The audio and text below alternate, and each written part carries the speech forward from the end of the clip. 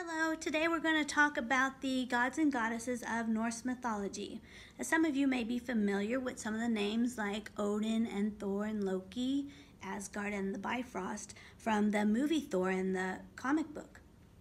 But Thor and Odin and all the rest of the Norse gods were around thousands of years before Marvel Comics. So Norse mythology is what the Germanic people of Scandinavia created and believed in. Centuries later, the Scandinavian people would be known as the Vikings, and they lived in the countries of Norway, Sweden, Denmark, and Iceland. The Scandinavians, or Vikings, believed that before the beginning of time, there was a bottomless abyss that separated two lands, a land of ice and frost, and a land of blazing fire. Now, over time, these two lands rose in power, and eventually they would clash or collide. And when that happened, the fire melted the ice and created water droplets. Now, these water droplets were the creation of life.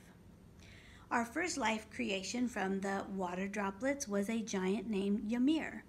And over time, there would be many more giants. For instance, Besla. And she is the mother to Odin and his two brothers, V and Vili. Now, sadly, Ymir, our first giant, was captured by Odin and his brothers, but Vili, V, and Odin used all of Ymir's body to create the mythological universe of the Norse gods. They used his bones and his skin, his hair, his eyes. They even used his brain and his skull. So Ymir, our first life creation, is forever a part of the Norse gods universe. So Asgard was one of the 9 worlds created by Odin and his brothers. And all over Asgard, like you see behind me, there are temples and halls and great palaces dedicated to these gods. And Odin sits at the most grandest palace of them all, the Great Hall. Also, all around Asgard is a wall, and there's only one entrance into Asgard, and that is the Bifrost, or the Rainbow Bridge, and that is protected by the god Heimdall. So there are many gods and goddesses, but we will only talk about a few, and our first one is Odin. Odin is the supreme deity of Norse mythology. He is the greatest among all the gods. He's the awe-inspiring ruler of Asgard, the Viking god who sacrificed one eye to acquire knowledge and wisdom. He is the god of war, poetry, knowledge, and magic. Frigg is Odin's wife. She's the goddess of beauty, love, fertility, and fate. She's the mighty queen of Asgard, and she's the promoter of marriage and fertility. In Icelandic stories, she's portrayed as a loving, weeping mother.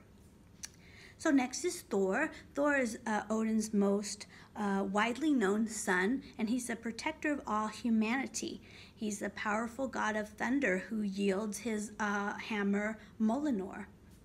Among the Norse gods, he's known for his bravery and strength and healing powers and righteousness. So then we also have Loki. Loki's a mischievous god. He's the trickster god who can shape-shift and can take up animalistic forms like a bear. He was born to 2 giants, like Odin was born of a giant, and making him Thor's stepbrother. Although in some stories, Loki is actually Odin's brother. But either way, he's a trickster.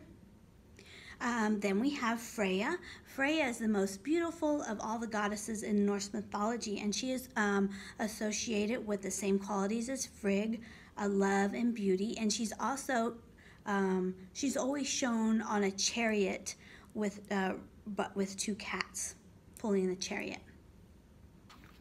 Okay, so I hope you enjoyed the Norse mythology. Now we have 3 crafts for you to do. I am wearing Frigg or Freya's flower headband. You can also make a helmet for Thor, or you can make a helmet for Loki. Now all the supplies and directions that you would need are listed below, and you may also pick up a craft packet at our Monday morning farmers market here at the library. Thank you. Bye.